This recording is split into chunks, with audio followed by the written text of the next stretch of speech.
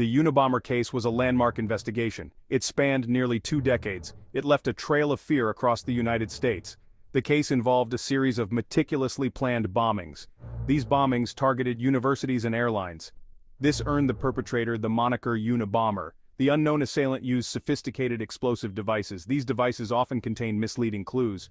This made the investigation incredibly challenging. The Unabomber's reign of terror gripped the nation.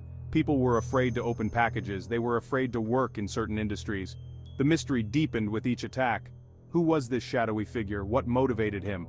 The answer would shock the nation.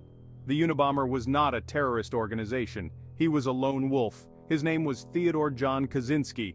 Kaczynski was a reclusive genius. He was a former mathematics professor.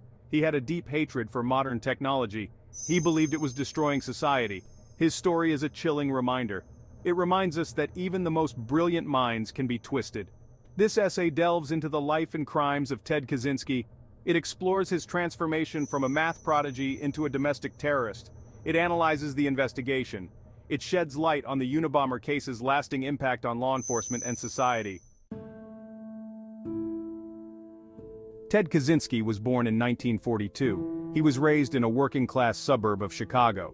From a young age, he displayed exceptional intelligence. He excelled in academics, particularly mathematics. He skipped several grades. He entered Harvard University at the age of 16. At Harvard, Kaczynski was a loner.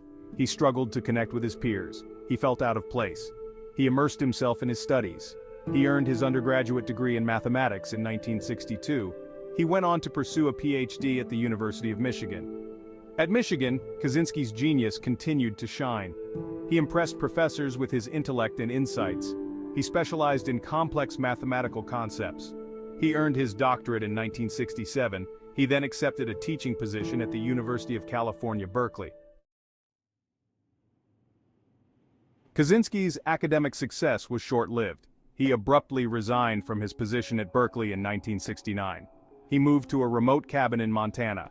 He lived a life of self-sufficiency. He had minimal contact with the outside world. Several factors contributed to Kaczynski's withdrawal from society. He was deeply affected by his experiences in a psychological experiment at Harvard. The experiment involved psychological manipulation and stress. This experience left him feeling alienated and distrustful. Kaczynski's time in isolation deepened his anti-technology views. He viewed technology as a force of destruction. He believed it was eroding human freedom and autonomy.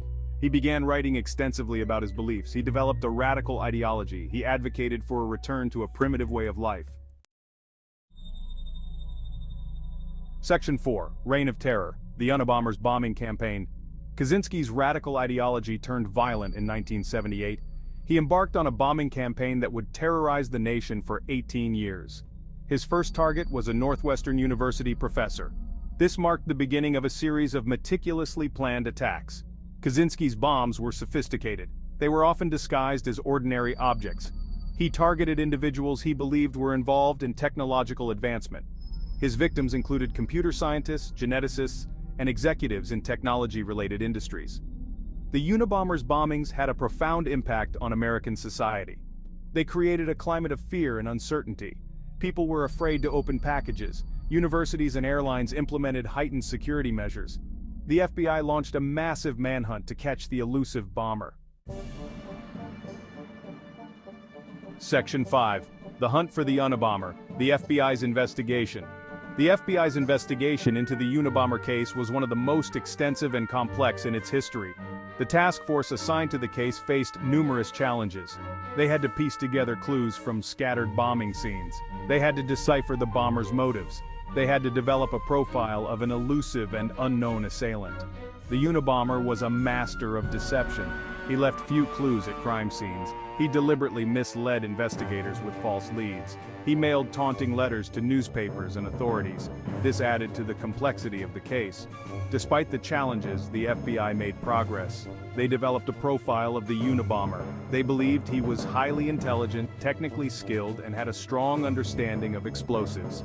The profile also suggested he was a loner. He had a deep resentment towards technology and authority.